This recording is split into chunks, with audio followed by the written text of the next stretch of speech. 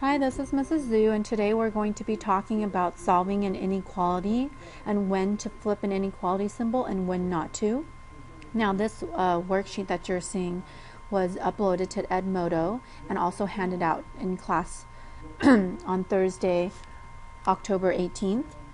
We're looking at this flow chart, which is going to help us figure out when I'm supposed to flip the inequality symbol in an inequality question when I solve.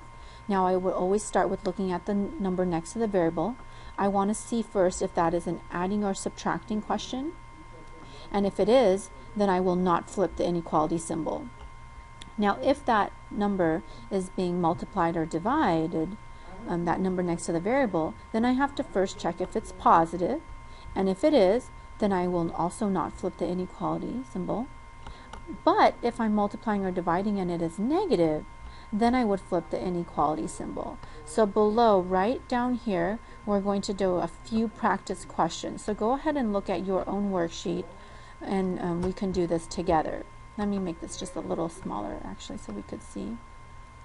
So here's the chart up here. We're going to look at the first question. Now, I look at the number next to the variable, and it says 3.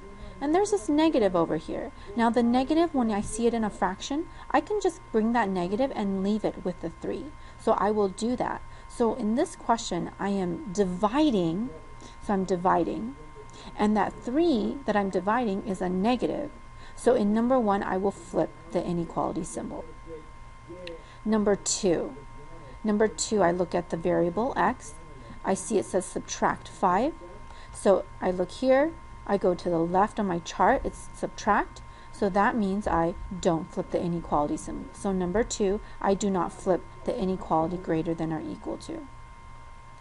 I will be working these questions out in the next PowerPoint, the next video. Number 3, I will look at the x, and there's a 7. They are multiplying, so I look at the x, I look at the 7, it's multiplying. It is a positive 7, so I will not flip the inequality symbol for number 3. Number 4, the y has a 9 underneath it, and the negative will go with a 9. It is a dividing, so I will start here. I will divide the question. The 9 is a negative, and then I would flip the inequality symbol for number 4. Number 5, I look at the y, I look at the negative 2 next to it, and it's a multiply, so I'm going to start here. I will multiply. It is a negative 2, and I will flip the inequality symbol. Number 6, I have my y. I have plus 9, so I look over here at the y. It says adding a 9, and I will not flip the inequality symbol. So on number 6, I will not flip. Now the negative over here on the 12 doesn't matter that it's negative. Just like the 18 doesn't matter here, the 49, the 10, the 17, nor the 15. I'm really only looking at the number next to the variable.